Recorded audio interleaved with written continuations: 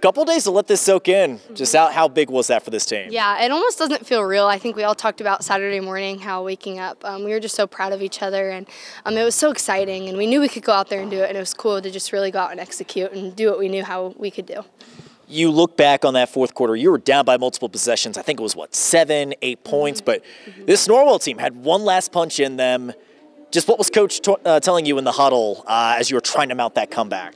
Just knowing the confidence that we have as a team to really put that into play. He was talking to us and telling us, go out there and do what you know how to do. Just continue to play hard, and this is our game. And we knew that, and we came out and we executed. Yeah. With having so much experience on this team, a lot of seniors who have been there, done that, how big was that just to make sure that this team was able to execute down the stretch? Yeah, it was huge for this team. It wasn't just beating the #1 team in the state. It was a checkpoint on our list of getting to state, of getting to reaching our dreams and pursuing our goals. And it was just cool to just check it off and move on and be ready for the next thing that's in store for us.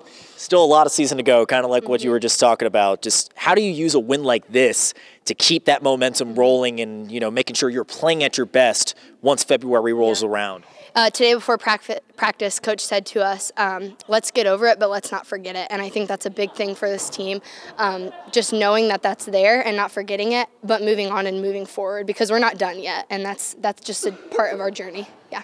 That's a good way of putting it. Anything else you want to add? Just excited to play with this team. I'm grateful for these girls, and just ready for what we can do next.